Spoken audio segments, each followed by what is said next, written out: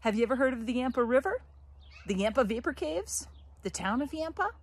I'm Erica. I blog at wildfoodgirl.com, and I'm excited to tell you about the plant whose name persists, but whose roots have been nearly forgotten. Yampa was once a very important food. Sacagawea fed our common western species to Lewis and Clark.